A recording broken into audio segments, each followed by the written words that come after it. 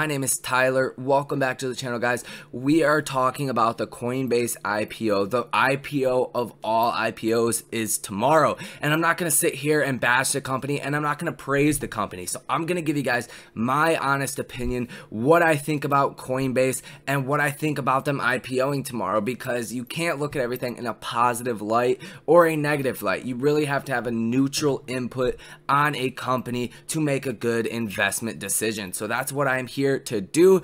I'm going to be giving you guys my honest opinion. So if you do like this kind of content and you want to stay up to date with all these great stocks, whenever changes happen, CCIV, NEO, it's going to be Coinbase, and all these other companies, hit the like button, subscribe for me, trying to hit 500 subscribers. So I would greatly appreciate any one of you guys that go ahead and do that, as well as comment down below. I respond to every single comment. First things first, I think it's important to go over the difference between an IPO and a direct listing, because there are some huge differences in the two. And if you guys don't know, Coinbase is going public via a direct listing. So this has a huge implication because most companies usually do IPOs instead of direct listings. So this is kind of unique in that way. And you guys should hear this if you're even thinking about investing in Coinbase. So initial public offerings and direct listings are two methods for a company to raise capital by listing shares on a public exchange.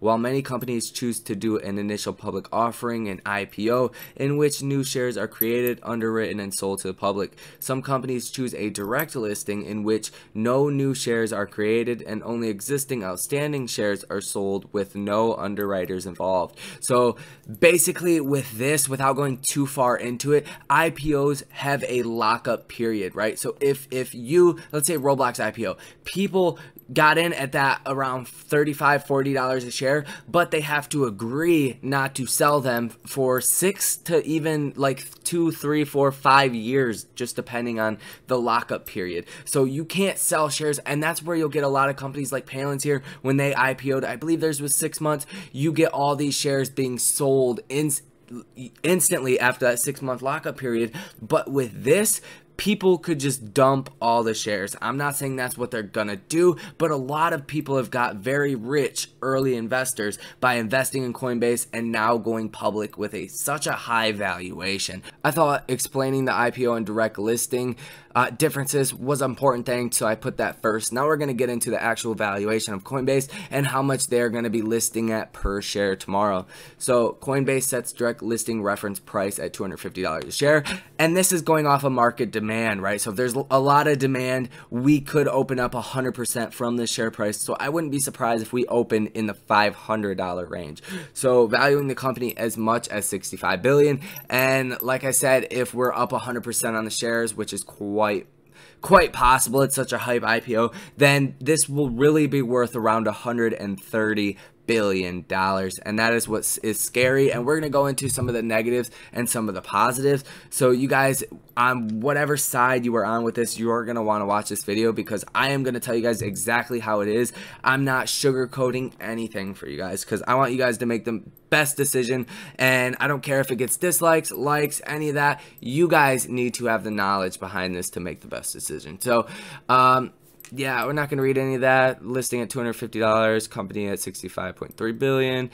Regardless of which share count is used to calculate the company's valuation, its new worth is miles above its final private price set in 2018 when the company was worth $8 billion. So the difference here, and really why I explained the direct listing, is if the company was valued at $8 billion, anybody that invested in 2018, 2019, or even before that got insanely rich, guys. If this is valued at $8 billion in 2018, and this is going to be valued probably around 120 to 130 billion tomorrow, and there's no lockup period, so those initial investors can sell their shares, there is going to be no price bottom on this. So that's what I really want to get across to you guys, that this will probably rip up the first 2 or 3 days, probably till Thursday or Friday, and then we could see a major sell-off with a lot of these early investors selling their shares because they are up thousands of percents on them. So that is kind of what I'm expecting, just to give you guys a glimpse into my mindset. I'm not saying it's a bad company or anything like that. I like the company, I like what they do,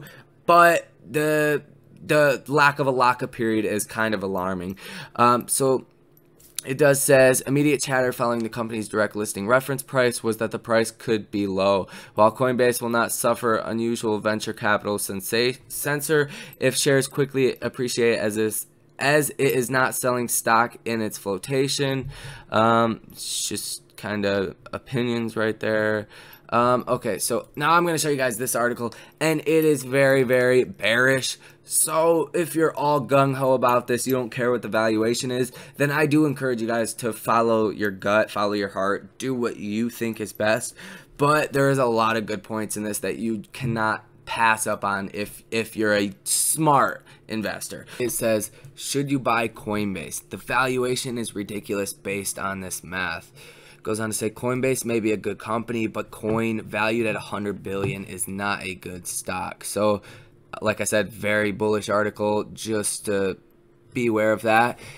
Even though Coinbase revenue surged over the past 12 months, the company has little to no chance of meeting the future profit expectations that are baked into this ridiculously high expected valuation of 100 billion. The crypto markets are very young, and we expect many more companies to compete for the profits Coinbase enjoys today.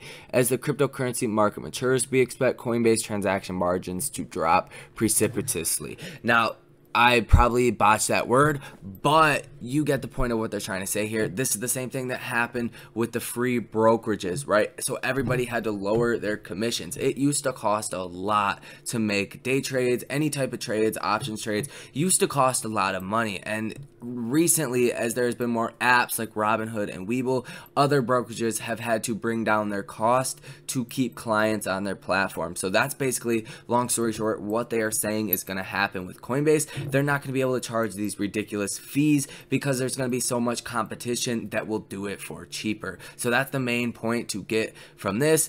Goes on to say Coinbase expected valuation of 100 billion implies that its revenue will be 1.5 times the combined 2020 revenues of two of the most established exchanges in the marketplace, the Nasdaq and Intercontinental Exchange, the ICE, the parent company of the New York Stock Exchange. So that's pretty interesting. It says our calculations suggest Coinbase's valuation should be closer to 18.9 billion, a 81% decrease from the 100 billion expected valuation. And I kind of agree with this. I think 18.9 billion is really low considering how much revenue this company did, and we're going to get into that in just a second. But I reasonably think Coinbase valuation should be anywhere between 40 and say 80 billion dollars, just given that so much hype is around this. But anything over 100 or even 100 is just way too crazy for me. Now this is where it really starts to get interesting. So in 2020, Coinbase collected about 0.57% of every transaction in fees, which totaled 1.1 billion in trading revenue on 193 billion in trading volume. These trades made up 86% of revenue in 2020. And then I don't want to read all this to you guys. I don't want to literally just read the article the whole time. But right here, it says, for an example, if Coinbase's revenue share of trading volume fell to 0.01%, equal to traditional stock exchanges, its estimated transaction revenue in the first quarter would have been just 35 million instead of an estimated 1.5 billion. Now, this is my big concern that I have with Coinbase valuation being over $100 billion is the high margin. You guys heard that, 0.57% of a total transaction. So that sounds small when you compare it to small transaction sizes, but when you're dealing with millions of dollars in buys for, let's say, Bitcoin, for $100 million, that's $570,000 just in fees that would go to Coinbase. Now, competitors can come in and charge less and start taking away market share from Coinbase, and that will dramatically reduce Coinbase's revenue or force them, in the most likely situation, force them to lower their fees to stay competitive, basically down to nothing, the same way Robinhood and Webull did to other major brokerages like TD Ameritrade and Thinkorswim, Schwab, all these other places. They had to go to free trading. Now, if you guys think about it, that time delay it took for major brokerages to step up to the plate and go zero commissions to compete with a Robinhood and Webull, they lost a considerable market share to Robinhood and Webull because they did not innovate fast enough, and even still charge on some platforms, charge for options. I think it's like 65 cents for options, and less people actually trade options over there. That's more of people that have been on the platform for a long time. So that is where companies that innovate and beat the competition end up doing better in the long term. So I think it's a race against time. If Coinbase can get more active users that trade more and make more off a smaller percentage, or if their profits will be completely destroyed by the competition and other people go to other platforms and trade on there as well and just lower the active trading volume on Coinbase. And I don't mean lower because I don't think it's going to get lower, but you're going to have to justify this valuation, or the valuation is going to come down. For all the reasons we have talked about in this video, I am not a fan of the Coinbase IPO at such a high valuation, with the fact that these early investors can sell their shares instantly as soon as the market opens if they want to. Now, they're not going to do that. They're going to wait at least a day or two and let the price figure itself out, and then they're going to start dumping their shares, because why dump your shares in the beginning of the day if Coinbase IPO is going to run up 100% in that day? You're not going to do that, right? So that is what I think is going to happen. We're going to go up for a couple days, and then we're going to come crashing down really, really hard, because there's no bottom, there's no floor on this IPO. We are literally up to the market demand, and as far as where the price goes, how high or how low. So depending on what that is, it could be really good, could be very bad.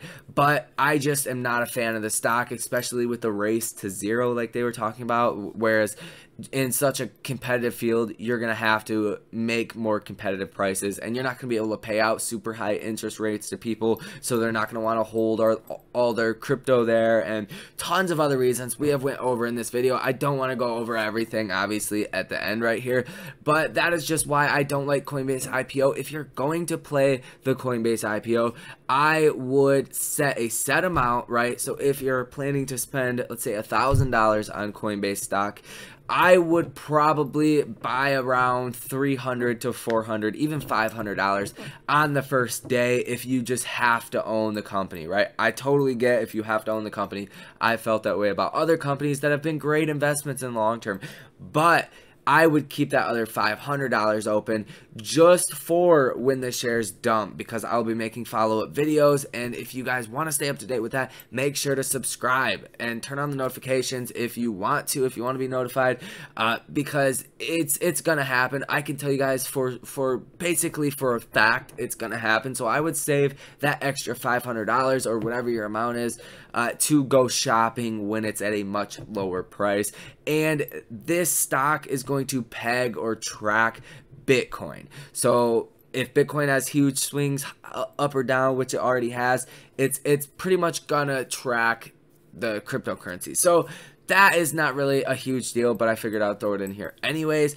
You guys know how I feel. You guys, let me know how you guys feel down in the comment section down below. Check out the links in the description. All those are free. You guys can check all that stuff out. I'm going to get out of here. It is getting late. I hope you guys are smart trading this IPO tomorrow. Let me know what you guys are doing. Like I said, how you're trading this down below in the comments. Do respond to every single comment, but I'm going to get out of here. You guys have a great day and a great night. I will see you later. Peace out.